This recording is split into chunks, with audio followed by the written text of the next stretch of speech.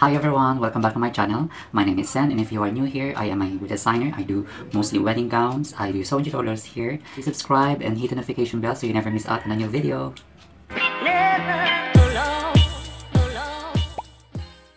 In today's video, gagawa tayo ng shoestring or spaghetti straps or shoestring. So, papakita ko dito kung paano ginagawa yung straps ko, which is yung pinakamaliit na nagagawa ko is 1/8 of an inch yung width. So, maraming nagtatanong sa akin, mostly students, mga fashion students, paano ko daw ba nagagawa or paano ko nababaliktad yung strap na yon sa ganun kanipis at ganun kaliit na width.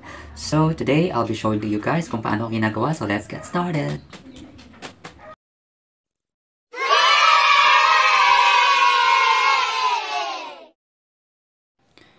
So, yung unang gagawin ko is magkakat ako ng bias strips. So, bias meaning 45-degree angle. So, ito yung mga strips ng bias na kinat natin. So, depende sa haba ng strap na gagamitin mo. So, ayan, medyo mahaba-haba yung sample ko dito. So, kapag nakat na natin yung bias strip, ang unang gagawin natin is ipo-fold natin siya sa gitna. So, papakita ko dito kung paano yung unang tahi na gagawin mo. So, sisimula ka sa pinaka-corner, then papawala. Ayan. Imamark ko siya para makita nyo siya mismo. That's it. Ayan. After marking, yan ang gagawin kong tahi. So, next, ayan. Pwede na natin siyang tahiin. Pansinin nyo guys, hinihila ko na mahaba yung string or yung thread kasi yan yung gagamitin natin sa pagbaliktad ng bias strip. Yung stitch length na gagamitin ko dito is medyo maliit. So, nasa mga 2 yung ginamit ko na stitch length because I find it na mas matibay at kapag binaliktad mo siya, hindi magkakaroon ng gap or masyadong kita yung pagitan ng mga tahi. Again, yung ginamit ko na sukat from the fold ng bias is less than 2/8 or 2/8 or depende sa lapad na gusto mo. Pero syempre, pag spaghetti strap, ibig sabihin, kasing halos size ng spaghetti or spaghetti noodles. So, yung seam allowances will actually fill up the tube to make it slightly rounded strap. Pero kung gusto mo siyang mas flat, kaya pwede mong i-trim yung seam allowance before turning or sew the strap slightly wider. And also sa pagkakat pala ng bias strip, cut it a little longer than necessary in case the ends get worn or frayed while turning. Ayan, after sewing, pakita ko lang yung tahe.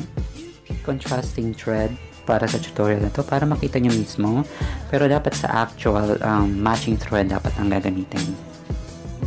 So ayan, notice the stitch para siyang half ng letter Y. Just a tip, huwag nyo itatapon yung mga luma or mga mapupurol yung sewing needle kasi yung ginagamit ko pag turn ng fabric right side out. And now we're ready to thread. So, yung gagamitin natin thread is yung nasa dulo ng bias strip. So, usually yung haba ng thread is nasa 8 or 10 inches. So, halfway nun, doon ka mismo mag-knot. Yan. Yung una nating ipapasok sa tunnel is, yan, yung blunt point na yan. Yung blunt na yan, hindi yung sharp point, okay? Bakit? Sige, subukan mo sis na unahin mo yung pointed part or yung sharp point ang ipasok mo. Malalaman mo yung sagot. Then, message mo ako kung ano yung sagot, okay? So, ayan, papakita ko na kung paano siya ipapasok. That's it. So, ayan, continuous mo lang na ipasok hanggang mailabas mo sa kabilang dulo yung needle. Yung iba, gumagamit sila ng loop turner.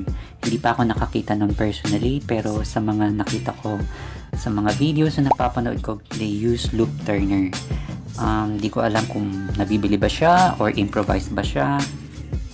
And also, I'm not sure kung nagagawa nila yung ganito kanipis na strap using loop turner. Also, the best fabric na gagamitin sa paggawa ng ganito kanipis na strap is yung mga maninipis like chiffon or satin. So, ayan, nailabas na natin siya. So, ayan, medyo mas madali na siyang baliktarin kapag nailabas mo na yung kabilang dulo.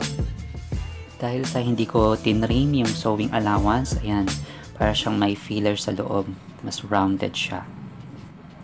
For this tutorial, ang ginamit kong material is Gina silk. Maganda siyang gamitin sa paggawa ng mga ganitong strap kasi manipis siya and super dali niyang gamitin or baliktarin.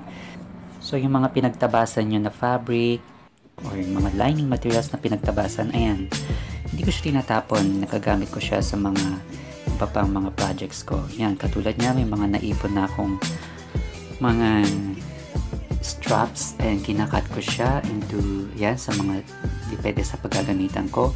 Usually, ginagamit ko siya sa paggawa ng mga loops. Madalas nakikita siya sa mga lingerie, sundresses, camisoles. And that's it. That's all for now, guys. Thank you guys for watching and don't forget to like and subscribe to my channel and see you on my next vlog. Bye!